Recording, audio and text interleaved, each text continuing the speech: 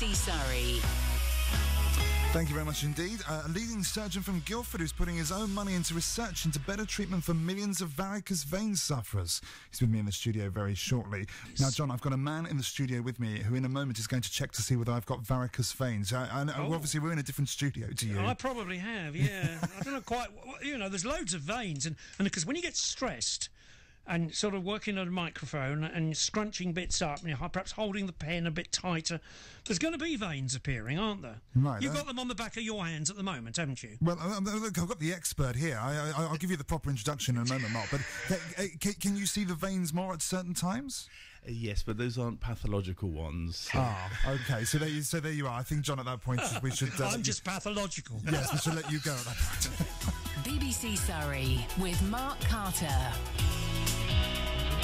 Yeah, 19 minutes straight. Serious story, this, actually. A leading surgeon from Guildford says the NHS has entered a false economy by withdrawing funding for treating varicose veins. 40% of us will suffer with them, and the problem isn't just cosmetic. Mark Whiteley was in charge of the vascular unit at the Royal Surrey County Hospital for many years, but he's now only able to operate privately because of NHS funding cuts. But unlike some private doctors, he's not buying fast cars with his money. He's literally putting it into medical research. Thank you for coming in to see us this morning. So you really did want to stay, I guess, in the NHS. That was kind of your ambition. Yeah, good morning there, Mark. Yes, I was an academic at Oxford University, having trained at Barts, and my one thing was really to become a professor. That was what I wanted to do, and I was appointed quite young at the Royal Surrey, and so we brought in all the vein research to the Royal Surrey, and I really, over the first few years, from 1999 onwards, we were the first. I was the first person in the UK to do this new thing called venous closure. Then we went on to all this new keyhole vein surgery, and that's led us to realise that varicose veins aren't the cosmetic thing we used to think they were. We know that if you don't fix them, you can get leg ulcers in some people. We know if you've got leg ulcers, we can cure them. They're all linked with varicose veins, you see. So I wanted to build a world-famous centre at the Royal Surrey County Hospital for veins. Unfortunately, it's not so much... I'm not really getting at the NHS saying we can't afford it, because the private health insurance companies either can't afford it.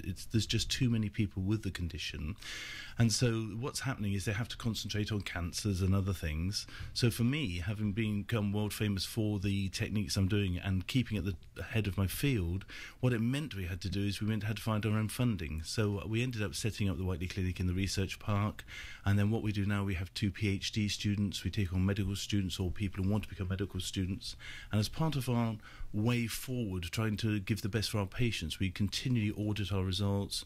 We even just last night, I actually got a new contract with a new company that's got a new device to treat veins even better, and that will come to Guildford, and we'll be doing through the university all the histology to prove whether it works or not. Yes, because I think everybody's heard of varicose veins, and most of us, myself included, would think, well, they're unsightly, but I don't think many of us would necessarily realise that there was anything more than a cosmetic issue.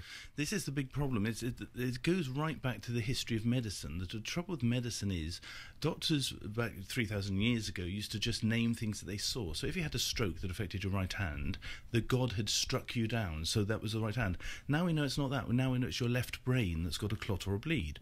So once you actually understand the underlying bits, you change the name. The trouble is varicose veins haven't moved on. Varicose veins mean lumpy veins. That's what they are. Varicose means lumpy.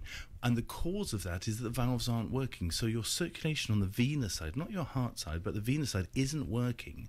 Blood is not getting out of your leg and it's falling down, causing inflammation, which can cause bleeds, clots, leg ulcers. If you're lucky, that falling down blood stretches the veins and you see it, and half the people with the problem do see it. That's called varicose veins. But the other half don't see it, and they've got what's called hidden varicose veins or venous incompetence. Those people don't even know they've got a problem unless they start getting aching of their legs, they start getting itching of their legs, they got things swelling, and the skin damage starts happening. You start seeing redness and brownness, and if you still don't fix it, you get leg ulcers. And the problem is the education in the medical fraternity is such that if you go to your general practitioner or you go to your dermatologist or even a nurse and say, look at my legs, I've got some redness there, itching, rather than getting a vein duplex ultrasound to say, have you got varicose veins, you usually just get given some creams or some stockings, and that of course just procrastinates. Your problem's just going to get worse. So the problem is they're called varicose veins because that's what you can see in some people, but it means that it sort of really it takes away the severity of the problem because it's got the wrong name, really. Is it just women who get varicose veins? That's very interesting, because up until recently we thought it was, and then in 1999 there was some very good research that showed that men get them just as commonly as women, and probably slightly more commonly. It's just that us men, when we get something wrong with us, we don't ask for help. But isn't that the case with everything? Yeah, absolutely. Okay, so let's. So in the interest of a bit of an experiment here, you are going to come round to here, over to the other side of the desk, and you're just going to take a look at my lovely legs. I will do. They are the best part of my body, you know, and I'm very tall. So I don't need to hopefully drop my trousers. I can just raise my trouser leg. Right, okay. Have a look at that fine specimen there. Yeah. What can you see? There is a small vein there. Oh, for goodness sake. Hang on, go on, yes. You have a prominent vein there. Yes. Can you stand up? Can I stand up? Yeah, I can stand up. When we stand up, we get the full gravity. There's no obvious varicose vein on that side. Right, okay, you want to look at the other leg now? Please. Oh dear, okay, right. Oh dear. Hope you're going to do the rest of the staff on your way out as well, just to humiliate them. Thank you, yes. There you are. Excellent. There's no obvious varicose veins, and more importantly, there's no swelling of the ankle. There's no red stains or browns. Okay, so overall, I'm looking pretty okay. But then what you would recommend, presumably, is that the only way you would know for sure is through some sort of scan. Yeah. So what we do is, if you have absolutely no symptoms at all and your legs are fine, then you don't need anything done at all, because obviously 60% of people have got perfect legs. Yeah.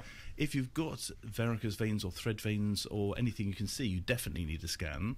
And if you think something's going wrong, if your legs swell or you've got some aching in your legs or you're starting to get some itching, then the only way you can see it is a scan. No doctor or nurse can ever look at your legs and say you haven't got varicose veins. A question here from the producer of the show. Are you more likely to get varicose veins if you're tall? Which I am. That's a really good question. The answer is no. It's right. Who your mum and dad are. But if you are taller and you have venous reflux disease, in other words, the cause of varicose veins, then they're likely to get worse quicker. Okay. So in terms of cost, if people are looking to explore this further, obviously the nature of your business now, for the reasons you've explained, you're private. I mean, is it an expensive procedure to undertake?